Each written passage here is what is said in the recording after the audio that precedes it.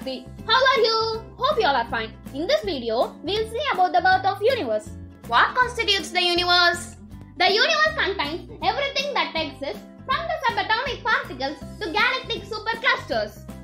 Nobody knows how big the universe is, but astronomers estimate that it contains 125 billion galaxies. Each galaxy contains 100 billion stars. There are 12,500 billion stars in the entire universe.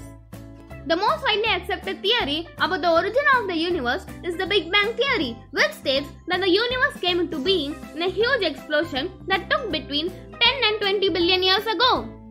After that, the universe was a hot dense fireball with expanding cooling gas. The gas began to condense into localized clumps called proto-galaxies. The proto-galaxies continued condensing, forming galaxies in which stars were being born. Universe as a whole is still expanding. Small galaxies are held by gravity called as clusters. Many small clusters are connected through gravity.